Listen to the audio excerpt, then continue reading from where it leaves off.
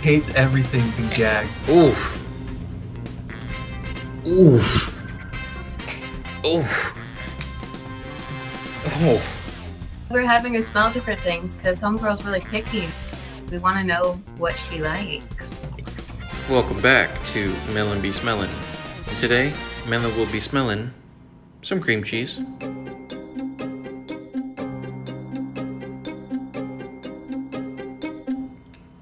Oh, Melon's not liking what she be smelling. And now it's time to let Finn get her sniffing. Ooh, Finn be with what he sniff. Imagine just someone in front of you munching out and then they won't let you smell it. Like, that's kind of mean. So I always let my cats smell stuff. Welcome back to Melon Be Smellin'. And today, Melon will be smelling some macaroni salad.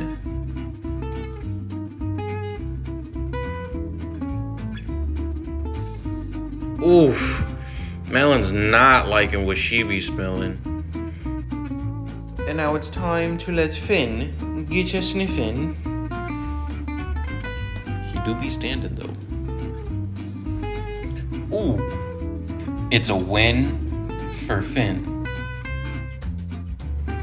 Finn's always like super interested in food. So he kind of just included himself.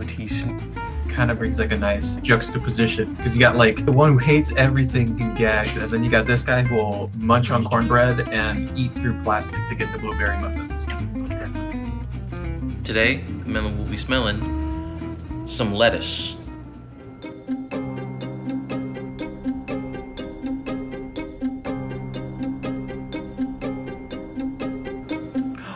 Melon be liking what she be smelling.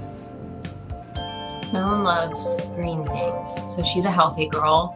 She's obsessed with lettuce, spinach, but the one that like caught me off guard was she was super into shoes.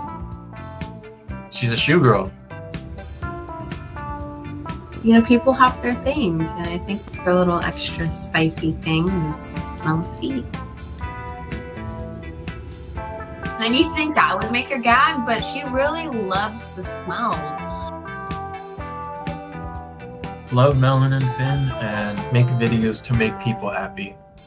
For work, you know, most people are kind of like dreading like the morning, but I kind of look forward to it because I get to let my cat smell some like cool things. Oof. Oof.